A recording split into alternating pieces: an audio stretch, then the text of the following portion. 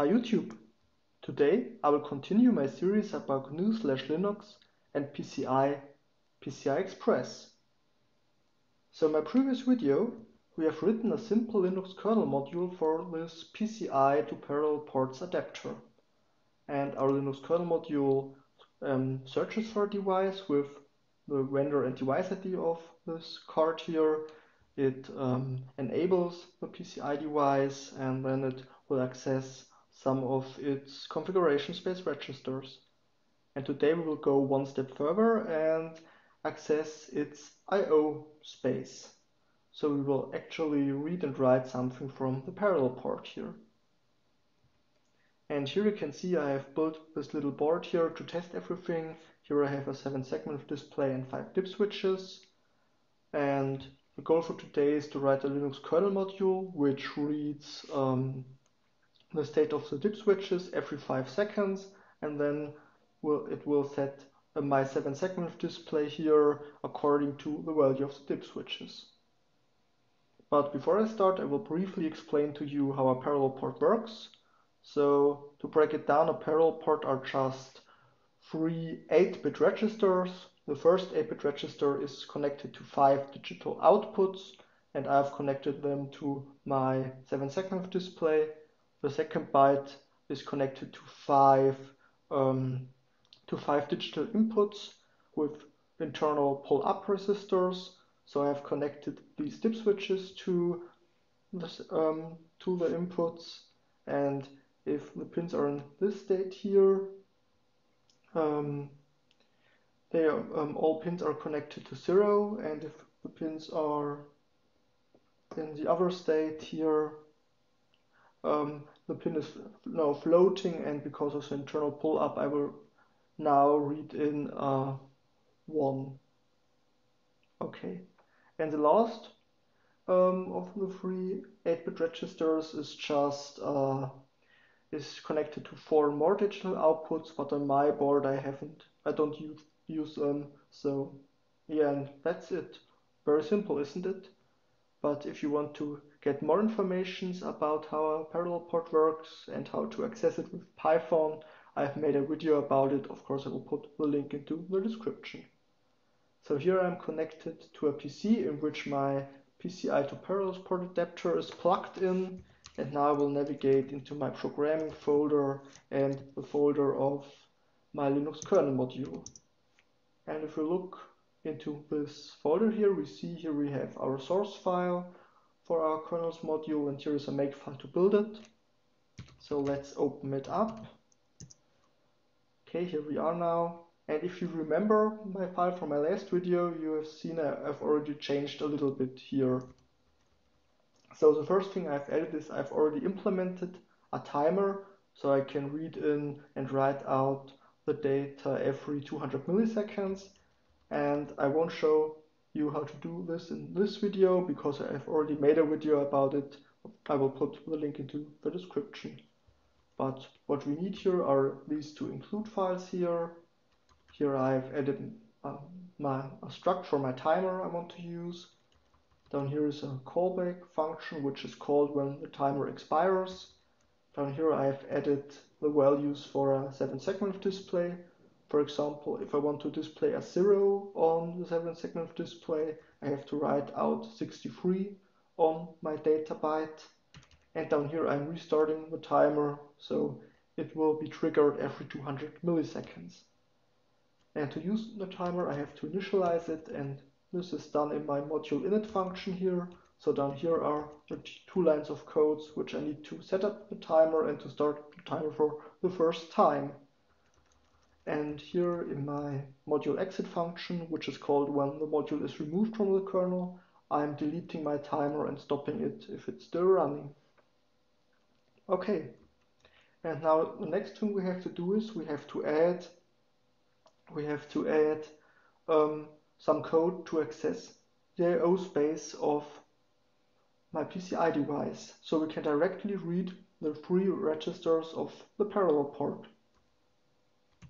Okay, for this purpose I will declare a global pointer up here, to PCI devices bar 0, and the register to access the parallel ports interface are on bar 0.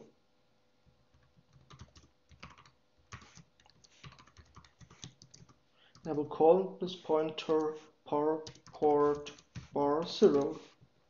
And here I'm using this macro here to tell the program, hey, this is a pointer to I/O memory. Okay, now here in our initialization module, I have to request and map the bar 0 to my CPU's address space. So request and map bar 0. Okay, for requesting I will need the function PCI request region, and as an argument I need the pointer to my PCI device, which is pointer here. The next argument is the number of the bars I want to request, which is 0 in my case, and the last argument is a string.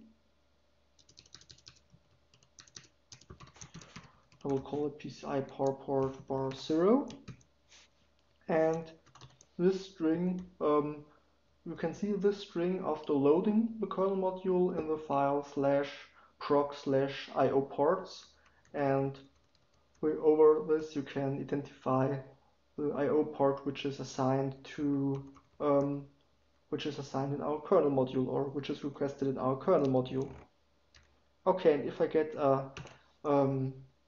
if this function returns 0, everything worked and we have successfully requested the bar 0 of my PCI device. But if we get a value greater than 0, an error occurred. And a possible cause for this error is there is already a Linux kernel module which is using this memory. So in this case I will print out PCI port could not request bar 0,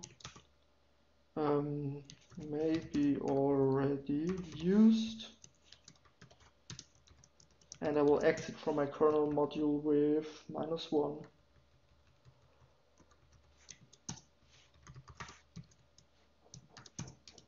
Okay, but in case it returns 0, we are here now and we can now map our memory. For this I will use the function PCI IO map, and as an argument I need the pointer to the PCI device, the number of the bar, and the last argument is the amount of bytes I want to map. So I could just write a 2 here because we will only access 2 bytes. But I will request the whole bar, and there is a nice function which will return the size of a bar, and this function is called PCI resource len, and as an argument it needs the device we're interested in and the bar we're interested in. So in our case this should return 8 because bar 0 is 8 bits big. Okay, and that's it for the initialization routine. But of course, if we are requesting memory, we have to free memory when we are leaving our kernel module, and we can do this with the function PCI release region, and as an argument we need a pointer to our PCI device and the number of the bar we want to release. So now the memory is available back for the system. Okay, so now the next thing we have to do is we have already requested and mapped the memory, but we haven't accessed it. So let's do this. So the first thing we are going to do is I will read dip switches, and I can read them with the function IO read 8 because we want to read a 8-bit value here, and the argument we have to pass here is our pointer. And because I want to read the second 8-bit register, I have to increment my pointer by 1. And now the value will be stored in my rec value, register value variable here. And this is a little bit weird. On this PCI port, the digital inputs are mapped to the most significant bits. So I have to shift right shift this value by 3. And now what I can do now is I can write the value back.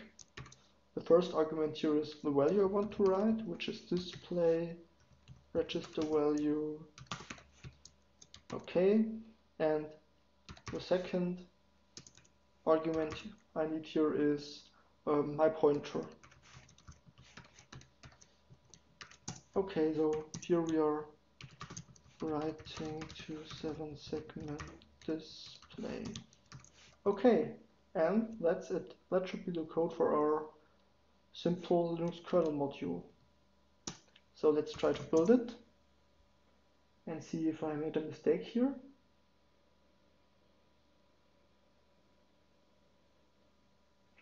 Okay, 2 mistakes here. Of course it has to be IO write 8, and here I have a typo. So let's correct it.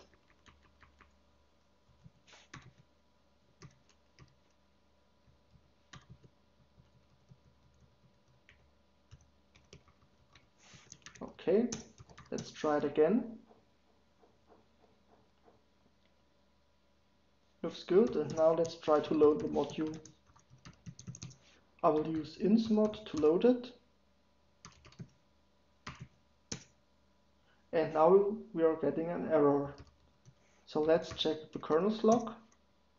And here we can see could not request bar 0 may be already in use. So it seems there is already a Linux kernel module using this IO space. So let's search all the Linux kernel modules which are running for the term parallel port. And here we see there are 3 modules which could be using the parallel port.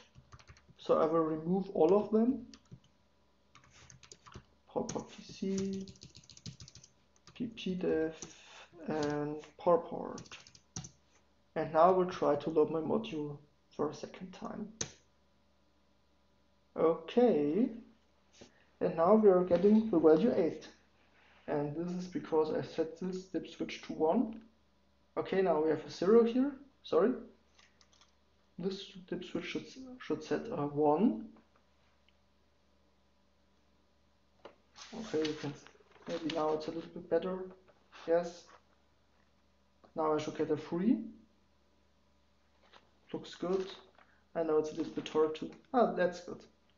If I switch this dip switch, I should get a 7. And if I switch this dip switch down here, I should get an F, because I haven't connected the second dip switch here, so everything seems to work. Cool, isn't it? And now I want to show you one last thing.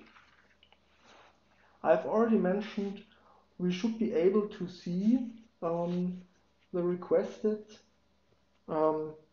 port in the file proc IO ports. So let's take a look at it and search for the term PCI power port.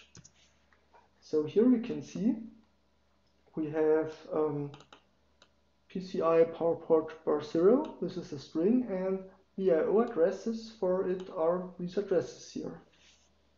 And if we use our program to display the PCI header of a device, I have it here, right here, PCI header, and I need to specify the bus device and function number here. And if I execute it here, we can see in bar 1 we have exactly the same value, only the least significant bit is different, and this is because the least significant bit indicates whether this is an IO memory bar or IO bar or memory bar. So these are exactly the same values. So indeed, inside the base address registers, the addresses which are assigned by the operating system are stored. Okay, that's it for today. I think we have written a quite nice driver for this little board here. I hope you've learned something, and I will see you in my next video.